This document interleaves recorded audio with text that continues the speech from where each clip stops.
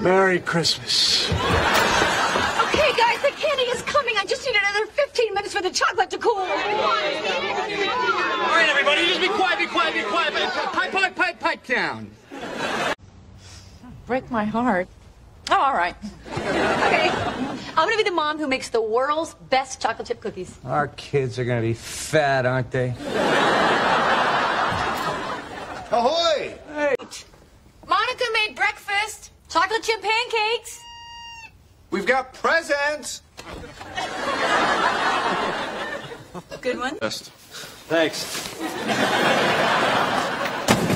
While most of us think of chocolate bunnies and baskets as traditional Easter gifts, some people insist on giving live chicks as presents.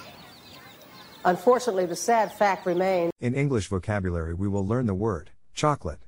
It means a preparation of the seeds of cacao, roasted, husked, and ground, often sweetened and flavored, as with vanilla. Also means a beverage made by dissolving such a preparation in milk or water, served hot or cold, a cup of hot chocolate. Pay attention to the pronunciation. The first one is the word represented using the International Phonetic Alphabet. To pronounce chocolate, have in mind that the size of the syllable indicates where the accent or stress is. In this case, the accent is in the first syllable, corresponding to chaw. Below are other ways to pronounce it. Now, let's see how chocolate is used in real life. Turned out to be a little piece of chocolate.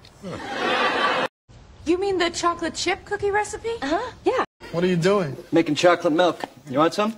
No thanks, I'm 29. No, I don't make chocolate pies. Hey guys, I ordered some chocolate pies from that bakery on Bleecker. Could you... Okay guys, the candy is coming. I just need another 15 minutes for the chocolate to cool.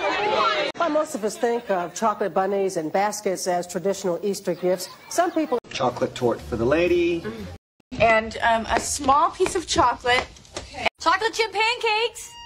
Take the test at accent101.com to find out si sabes inglés o hablas inglés.